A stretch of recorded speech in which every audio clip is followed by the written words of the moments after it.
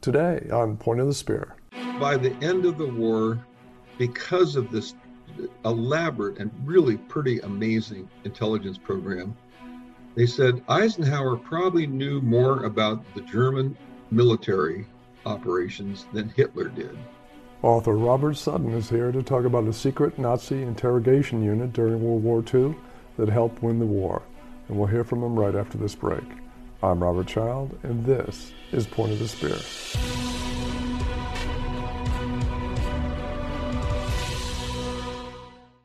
Welcome back. Today's guest spent 33 years with the National Park Service and retired recently as their chief historian. His book is called Nazis on the Potomac, the top secret intelligence operation that helped win World War II. And author Robert Sutton joins us now. Bob, welcome to the show. Thank you. I love the title of your book. It sounds like a major motion picture. Well, you know, it's funny. I'm lousy at picking titles, so my son and my wife picked it for me. Well, well done. Yeah, I will pass that along. Good. Yeah, no, well done. How did you learn about this story? It had been classified for so long. Well, I learned about it. I worked for the National Park Service, and I was appointed as the chief historian of the National Park Service in 2007. And the first day, or the weekend before my first day in that office, so it would have been like the end of September of 2007, there was an article in the Washington Post about a reunion that had taken place at Fort Hunt of soldiers who were stationed there during World War II. And it talked about, you know, the different programs that were at Fort Hunt. It said that most of the men who were there were Jewish, and it also said that the park was engaged in oral history interviews. Now, I had been in the region of the Park Service where this park is located. I know the superintendent, knew and know him quite well. So the first thing I did as chief historian was to call the superintendent, my friend.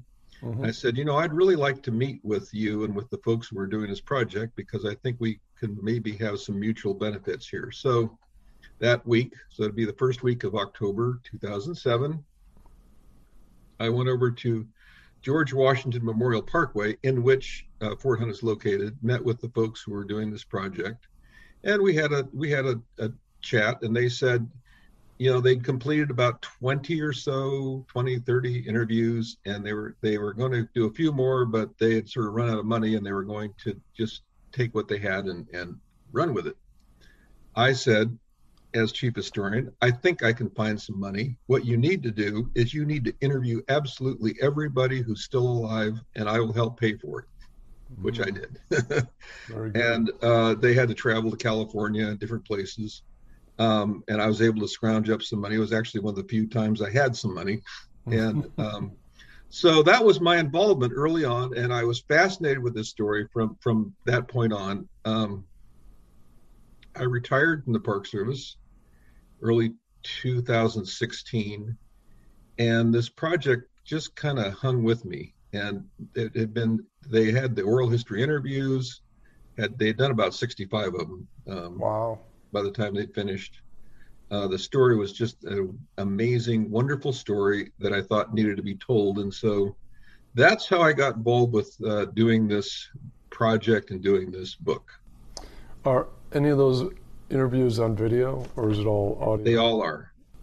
Oh, they all are? All the interviews are posted. If you go to, if you go to Fort Hunt Oral History. I think if you Google Fort Hunt Oral History Project, it goes to the website, and there's a button you can push. I think it explains the project, and there's a button that you can push for interviews. And not all, but most of the interviews have been transcribed, and people can either read the transcription. That's what I did, or you can look at the video of the actual interview. Or listen to audio or video of the interview. They really did I would say, a magnificent job with this project.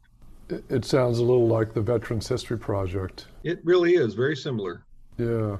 Yeah, that's a great resource that I've used. Now, the interrogators, the American servicemen working in this program, a lot of them were Jewish. Was there a reason for that beyond the obvious reason? Many of them were Jewish, and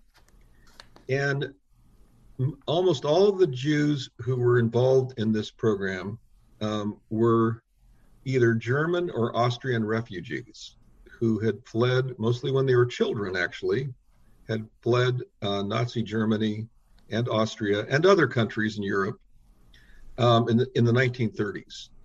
Now, the reason that we included most of the people who were included here were really on the younger end of the people who were stationed at Fort Hunt, because by the time we started the Oral History Project, most of them were well into their 80s. Yeah. And a lot of them were gone. So we tried to catch as many as we could. And most of them a lot of them actually were at Fort Hunt toward the end of the program. So that was, it was fine. It was great. But the reason that they were selected, there were, I think, I would say 3 reasons. First of all, they were German or Austrian. They knew the language. They spoke the language like a native. In fact, one of the veterans, not at Fort Hunt, but a Jewish veteran from World War II, was very upset because he was put into this interrogation program when what he really wanted to do was go shoot Nazis. I mean, that's what he wanted to do in the army. Yeah.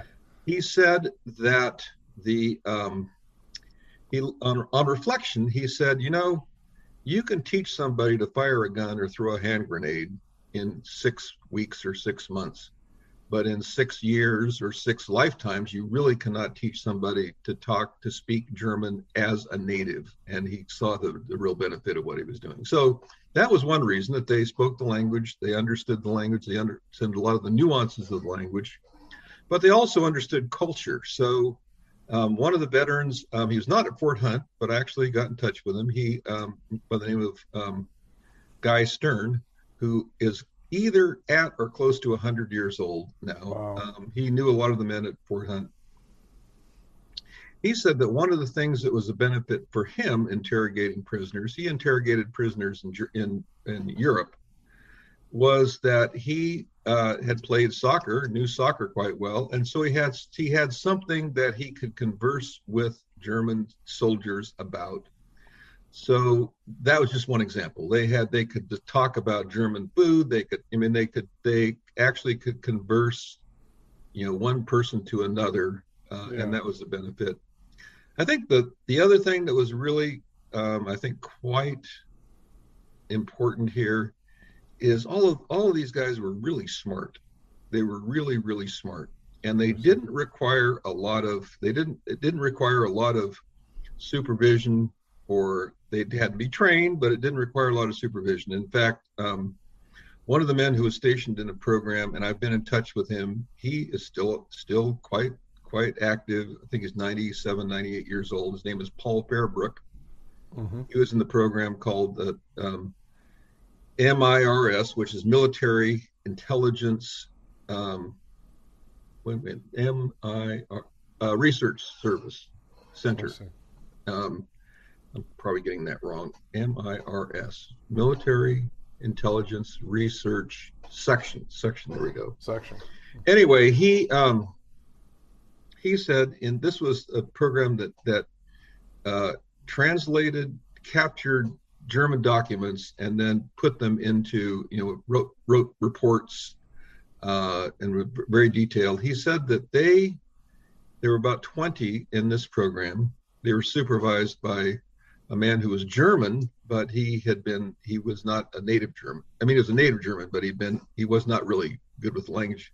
But both the supervisor and the men that were there said they did not need any supervision. They didn't. I mean, once they knew what they were doing, they were very good at it, and they were so motivated that if they left them alone, they could do their job. So they were intelligent, they were motivated, and I think it was incredibly genius that they were the main people in this program.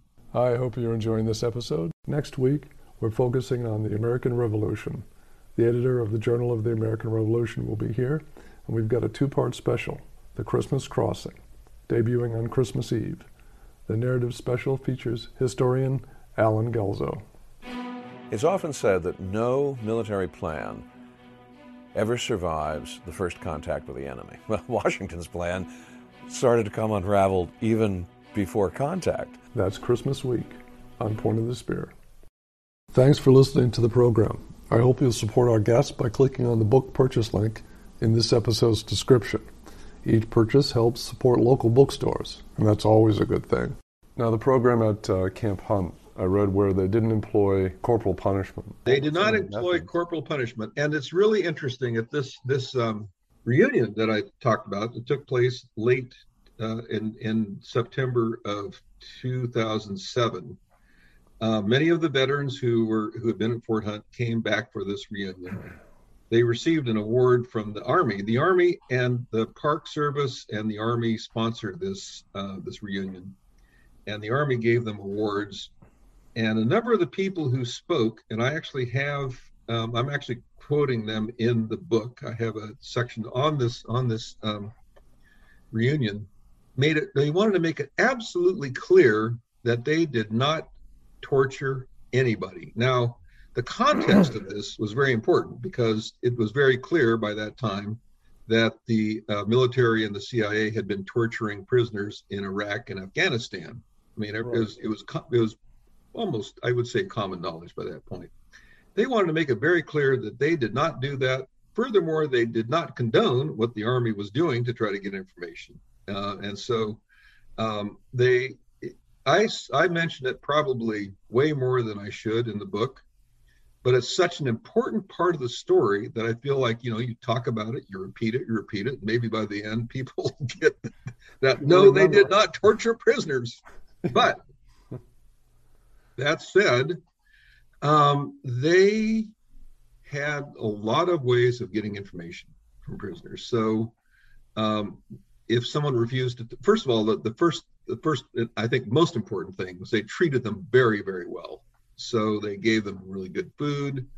If they wanted to play, ping pong or pool or learn how to play horseshoes, it was something that the Germans did not know about. And learn to play, which to me is kind of fascinating because, a horseshoe is a great, big, huge piece of metal. And if they wanted to, they could clock one of the... Anyway, they mostly what they did was they treated them very, very well. If someone was very, gave them a lot of information, they would take them to a really, really nice dinner at one of the finest restaurants in DC. And they just really treated them well. Some of the ones who were pretty high up in the German hierarchy even had private huts that they lived in at Fort Hunt. Wow. There's one story that I put in the book, mostly for fun, that one of the generals who was at Fort Hunt wanted a woman, and he made it very clear exactly what he meant by that. So the soldier assigned to him took him to a brothel in Washington, D.C. And while this American soldier was waiting for the general to do whatever he's doing, you can use your imagination, the place was raided by D.C. police. Oh, no. And he was, terrified because what's he going to do? I've got this German general here. Well, it turns out that there were senators and congressmen and diplomats in the same place. And when the police realized what they were up against, they decided to just leave it alone and leave. Thank you very much. We're going to. Yes, thank you very much. So, so that was the main thing that they did, was they really treated the prisoners well. But there were some who didn't want to talk, and so they had several ways of dealing with them. One of the ways was they would take them down. Fort Hunt was built around 1900 as a coast artillery fort, and they had these huge concrete gun emplacements. And below these emplacements were the powder magazines. They're still there. They're so huge that they'll be there for generations. But what they would do, they would take them down and lock them in these underground powder magazines. It'd be dark and damp. They'd lock them in there. they said that they never put anybody there overnight. So they put them in there for like a day or so. They say, okay, you're ready to talk now. And hopefully they would do that. That was one technique. The one technique that worked almost flawlessly with people who refused to talk was there were two men at Fort Hunt who were Russian Americans, okay. Alexander Dallin and Alex Shedlinsky. And they were dressed up in Red Army uniforms. And of course, they spoke Russian. Right. And they would sit in on some of the interviews that looked like they were going to be, that they weren't going to say a whole lot. And they would say, okay, you don't want to talk? Fine. Ivan here would be very happy to take you to the Soviet Union. Maybe they would like to hear what you have to say. Yes. And that actually worked even in Europe. One of the fellows who was, again, not at Fort Hunt, but I actually interviewed him because he's one of the few that's still very much alive, and Guy Stern. In Europe, he and his buddy had a good cop, bad cop routine, and his friend, Fred Howard, would start interviewing Germans. And if they didn't want to talk, they'd say, well, you had your chance. Now I'm going to take you over to Commissar Kukov, who was Guy Stern, who was dressed in a Red Army uniform. He had a picture. It was in a tent. He had a picture of Stalin on the wall. Mm-hmm. And he would use a really thick Russian accented German. And the same thing, if you don't want to talk, sorry, we're going to have to send you to the Soviet Union. That was so effective that it worked about 80% of the time. Oh, they did not want to go. They did not want to go to the Russians. They did not want to go to the Russians. Cool. So it worked very, very frequently. Quite a reputation. Now there's one story at Fort Hunt, and I apparently it was common knowledge. I didn't actually see or read anyone who actually observed this, but it was common knowledge around the fort that there was a fellow who was sort of a shady double agent by the name of Rolf. What's his name? Rolf. I got it here somewhere. Rolf Arndt, and he would sort of be in and out of Fort Hunt. He really hated Waffen SS soldiers. Mm-hmm. So we heard about this one soldier who refused to talk, and they took him down to one of these gun batteries, and through a hole in the door, turned a vacuum cleaner in reverse to pour dust into the cell. And they said, we're going to gas you, and if you don't talk, so they opened it up and said, are you willing? So they did it 2 or 3 times. And finally, the guy talked because, that's what the Germans would do. They would gas people to get them to talk. And so, sure. But the story, I was kind of wondering whether I should use this or not, because I didn't actually have, but it was confirmed by several others. And one said that there was a variation on the story that yes, they did all this, but instead of using vacuum cleaner, they used insecticide. And this Arndt fellow was reprimanded for doing this, so that we just don't do that. That's very close to torture, and we're just not going to do that here. Yeah, I would consider that probably close to torture. Now, if they didn't talk, and some of them didn't, they would just send them to there were some POW camps that were not very desirable. They were sort of where they'd send the real nasties to, and that's what they would do. What was the biggest piece of actionable intelligence that came out of the program? It's hard to say. There were some things that came out. I think I would say, it's funny you asked the question, and I thought about it for a bit. I would say really the importance was everything was cumulative. I see. Yep. So, for example, the MIRS, the Military Intelligence Research group, section. They put together what's called a Red Book, which was the order of battle of the German army, and they did there were several different editions of this. And it had every single group within the German army. They would identify where they were, who was the commander, who was the chief of staff, where they were, where they'd been. They analyzed everything. There was like a whole section on the SS in all the different editions. Spent a great deal of time analyzing the German activities in France and Belgium right before D-Day. I mean, they're not going to say, "Oh, if you get a hold of this, guess what? We're going to attack you on D-Day." No, but they provided a tremendous amount of information. So, and then they provided a lot of other information. They had several individual publications that were very important as well.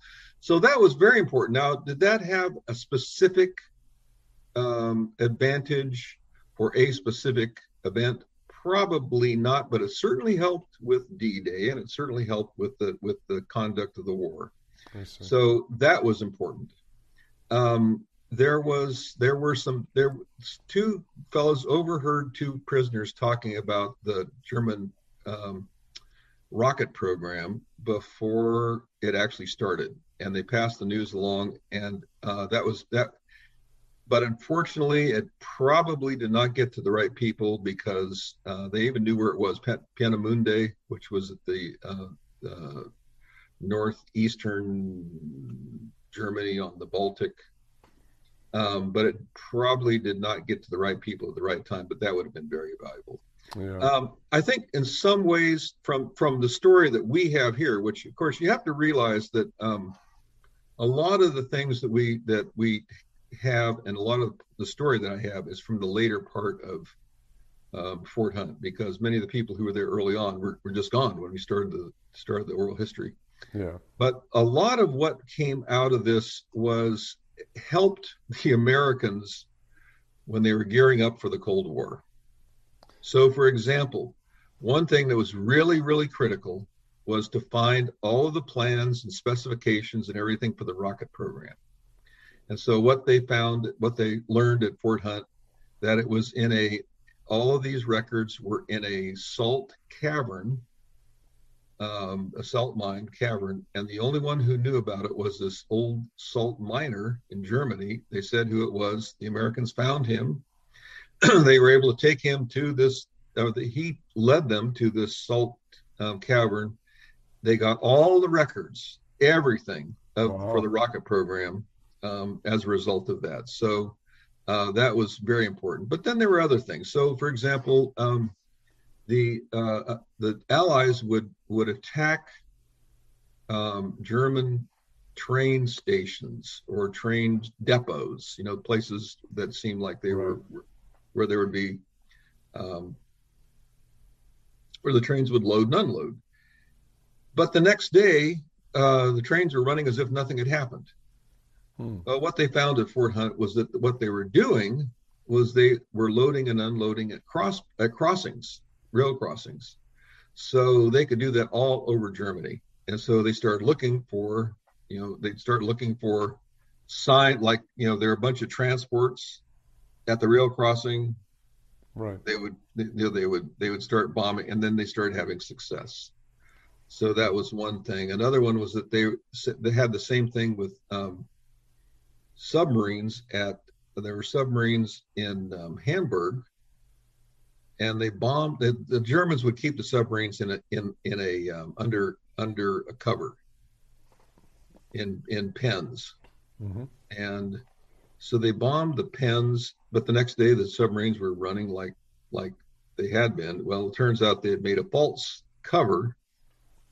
The Allies bombed this false cover, didn't do any damage. Well, then when they found out that it was a little further in, then they started bombing the actual pens, and they had more success. So I would say, you put all these things together, and it was tremendously successful. Yeah. Did it end the war? I've read everything I could find on intelligence operations. This included, of the Allies. And there are some who think that it probably shortened the war by 2 years. Wow. That's Significant. Yeah, and not, Fort Hunt just was one part of it. It was not certainly the most, of course, people over there thought it was the most important part, but Yeah. it was one part. Someone else said that by the end of the war, because of this elaborate and really pretty amazing intelligence program, they said Eisenhower probably knew more about the German military operations than Hitler did because of how. And I don't think that's really an exaggeration. I think that probably has some credibility. And a lot of Hitler by the end of the war was so paranoid that I don't know what he took or didn't take. But anyway, it was a really successful program. The book is called Nazis on the Potomac, the top secret intelligence operation that helped win World War II. Bob, thank you so much for being on the show. This was great. Thank you. And you're welcome. That's it for this episode. Thanks again for joining me. Next week, we're focusing on the American Revolution. The editor of the Journal of the American Revolution will be here, and we've got a two-part special, The Christmas Crossing, debuting on Christmas Eve. The narrative special features historian Alan Gelzo. It's often said that no military plan ever survives the first contact with the enemy. Well, Washington's plan started to come unraveled even before contact. That's Christmas week on Point of the Spear. And if you like what you hear, leave a review or a rating or just click the follow button. You can find me on Twitter @RobChild, where you can share your comments about the show. I'm Robert Child, and this has been Point of the Spear. Music licensed from audioblocks.com. Point of the Spear is produced by RSC Media Group. I wanted to take a moment to thank our growing army of listener-supporter members. You make it possible to continue our mission of bringing you the best military history authors, filmmakers, and movers and shakers. If you're not a member yet, it's easy to join, and it takes just seconds. Scroll down to the bottom of this episode's description and click the support link. You'll come to our anchor page, click the support button, complete the brief form. It's that easy. We're planning loyalty perks and giveaways to roll out over the coming months for our early supporters who sign on before the end of the year. So don't wait, become a member today, and thank you for your support.